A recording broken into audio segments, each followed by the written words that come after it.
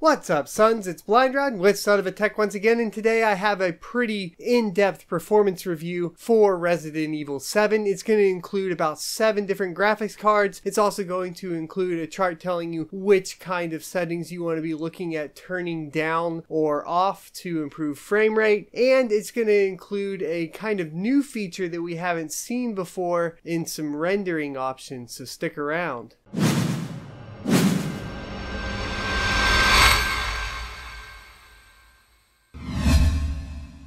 Alright, to get things started off, the test bench is going to be an i7-3770K overclocked to 4.4 GHz, and that is mated to an Asus P8Z77 motherboard with 16 GB of DDR3 RAM, and that's at 1600 MHz, and is all being powered by a Corsair AX860i and the operating system on a PNY 500 GB solid state drive, and you can check out the description for all of those details. The benchmark run is actually going to be pretty straightforward. I'm going to link you over to Bitwit, who actually has already done a performance review, and you are going to be basically following the exact same benchmark he was doing. This gives me a good baseline to compare and contrast multiple different things.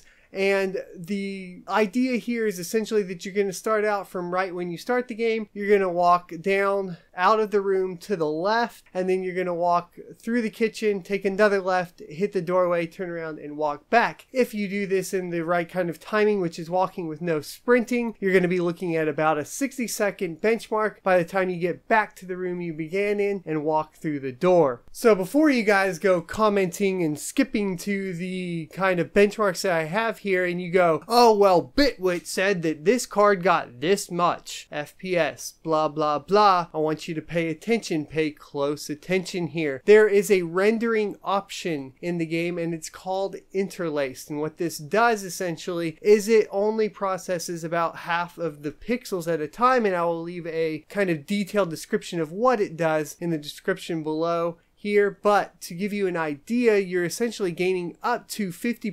GPU usage, and at the same time you're gaining about 37 to 40% of your FPS back from my testing. So let's hop into that. And I just wanted to make sure that you guys understand, and I'm going to put this kind of chart up here to match Bitwit's FPS. I had matched all of his max settings, but what I didn't realize is that I guess he was using Interlaced, and it kind of sucks. I tried to tweet at him, message him, I couldn't get any kind of response. However, I will say that I can be certain that it's the Interlaced option. As you can see here, with Interlaced turned on, we bump up to an average FPS of 194, which is a lot closer to his numbers on his GTX 1070. And with it off, we get a average of about 142. Now, all of my testing is going to be in native resolution, and I just wanted to clarify that with you guys before we move on. So speaking of settings, we copied all of Bitwit's settings to the closest possible except for the Interlaced. And another way that we can tell that he had to have been using the Interlaced option is with this kind of percentage effect on frame rate that I put together. And I will also leave a link to the game debate, which helped me kind of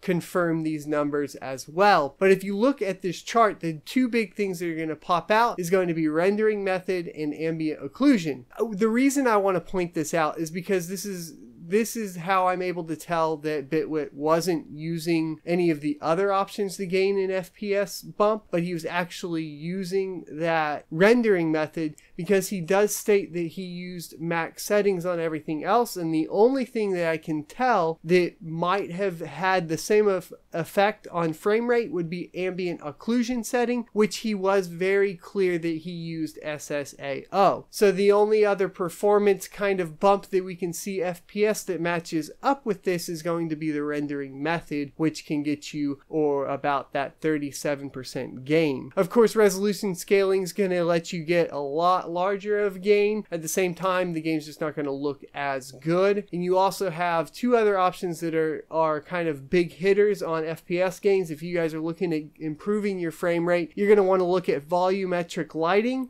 and then two, you're going to want to look at shadow quality. Now, The downside to the rendering method being interlaced is actually going to be a little bit of visual fidelity. So I did go ahead and put together kind of a side-by-side here for you guys to take a look at. And this is going to be in 1080p, and it is captured with shadow play at a very high bitrate on a Titan X Pascal, but you are going to have some loss there, and of course the loss once it gets compressed up to YouTube. But we're going to go ahead and still show you guys what it's supposed to look like, and you should be able to tell a difference. If not, you can let me know in the comment section below. I feel like there's definitely more of a grainy feel, which actually doesn't seem to hurt Resident Evil 7 as far as like the visual fidelity and overall feeling of the game is still translated even if you're running something like interlaced rendering. And this interlaced rendering, to give you an idea, just the history on it, is actually being implemented into the PS4 Pro, and that's one of the kind of options that we're seeing that's bleeding over. We've also seen this on the Xbox One side where we had the Forza series, which has that dynamic resolution scaling kind of on demand. It kind of picks which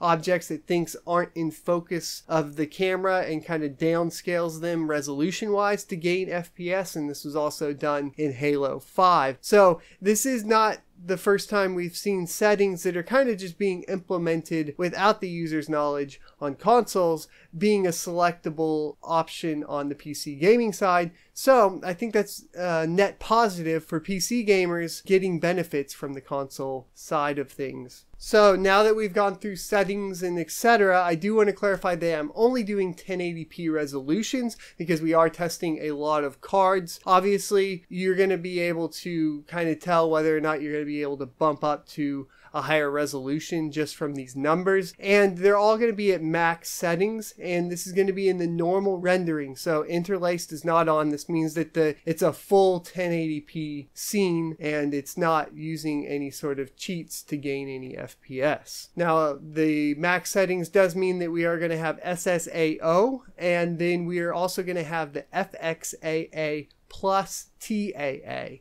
which was another option that I didn't see the FXAA plus only option that Bitwit said he used, but I will go ahead and clarify that I'm pretty sure he is using or means to say FXAA plus TAA there. Either way, we do know just from the effect on performance that anti-aliasing doesn't have as much of an effect on frame rate in this title. So let's get to it, guys. All my hard work is here, and yeah, let's start off with the RX 464GB. I finally have one in for testing, and it'll only be used for testing purposes, so I'm gonna have one for you guys in every test now. I'm pretty excited about that. We're kind of getting everything rounded out, which is pretty awesome to have all of these cards to test games with. So the RX 464GB performed admirably with a kind of mid FPS of above 30, which is awesome. And then we had an average of about 53 with a max of 68 FPS. Moving on to the GTX 1050 Ti Dual. Of course, this is the Asus trim of the card. We had a minimum FPS of 48 with an average of 60 and a max of 72. This is pretty awesome that at such a low price point, we are getting an average FPS of 60, and it did play very, very smooth. Even smoother, in fact, than the EVGA GTX 1063GB that there was no possible way for me to get any different, I guess, any different conclusions that I got here after testing multiple times, because I knew that as soon as people saw this, they would go, oh my god! And yes, this is an oh my god situation here, because the minimum FPS was 22 with an average of 65 and a max of 95. So obviously it's still technically, with average frame rates and max frame rates, able to beat the 1050 Ti. But if you look at that min frame rate with that huge drop to 22 FPS, and I'll actually have some footage here for you guys too, we're getting a lot of choppy gameplay with a ton of hitching, and really to get this game playable at max settings with 1080p on the 3GB 1060, you're gonna have to turn some shit down. Of course, Interlaced can kind of take care of a lot of this, but not actually for this 3GB model. The things that you're gonna want to turn down here is going to be the ambient occlusion. The Interlaced doesn't seem to help whatsoever. Just in this case, which is kind of odd, it does help overall, but it doesn't help with the actual hitching portion. That gap between the min and the max is still there, even though that min gets bumped up with Interlaced. To actually get rid of that hitching, I had to turn off Ambient Occlusion, and I had to turn kind of the textures down as well, because it apparently requires a lot more VRAM than the 1063 gigabyte is able to give us. And we can see this in even greater effect with the Sapphire RX 474 gigabyte that absolutely smashes the GTX 1063 gigabyte, even at a cheaper cost to you, the consumer. So keep that in mind. That's pretty cool. And this card actually had a minimum of 81 FPS with an average of 103 and a max of 126. Right neck and neck with that is the EVGA GTX 1066 gigabyte, the super clocked edition, which had a minimum of 84 with an average of about 1 FPS less than the 470 at 102 and a max of 124. Now, in my opinion, at this point, the 1060 and the 470 are performing exactly the same. But if it's actually trying to compete in the same price bracket as another AMD card, it's going to come up against the MSI RX 488 gigabyte. This is the Gaming X trim, which absolutely stomps the GTX 1066 gigabyte with a minimum FPS of 97, an average of 125, and a max of 158. Now, just to put everything into perspective for you guys and let you know why there are a lot of NVIDIA people that are buying certain cards for certain purposes, check out the GTX 1070 Mini ITX version here, which does beat out all the cards and offers an option to move up into maybe a higher 4K resolution. And as we see here, its min FPS was 109 with an average of 142 and a max of 184. So in conclusion, I hope that you guys are able to kind of determine which card or where you place in here and what could be a potential upgrade for you if you do decide to upgrade before the actual release of the game, and you can go ahead and run this benchmark yourself with your current card and then place yourself properly in there. Now, the things that I would suggest here is definitely avoid the GTX 1063 gigabyte, as I don't think that it's worth the price. I think that the rest of these cards have playable smooth frame rates in this game at 1080p with max settings, and this card doesn't. And that's even if you include the cards that are significantly cheaper in the 1050 Ti and the RX 460. The other conclusion I would make here is that if you're going to be kind of duking it out in the 1440p arena, you're probably going to want to look at the RX 480. But of course, if you're going to want to do 4K, I think that the 1070, from what I have seen, and I did turn it up to 4K, it performs admirably at 4K. And I don't feel like the RX 480 is quite there yet for 4K. So you're probably going to have to go NVIDIA if you're wanting 4K right now. That's about all I have for you guys. I hope you enjoyed. Be sure to like, comment, and subscribe down below. And let me know what you guys think of the results here. And until next time, I will see you next Tuesday.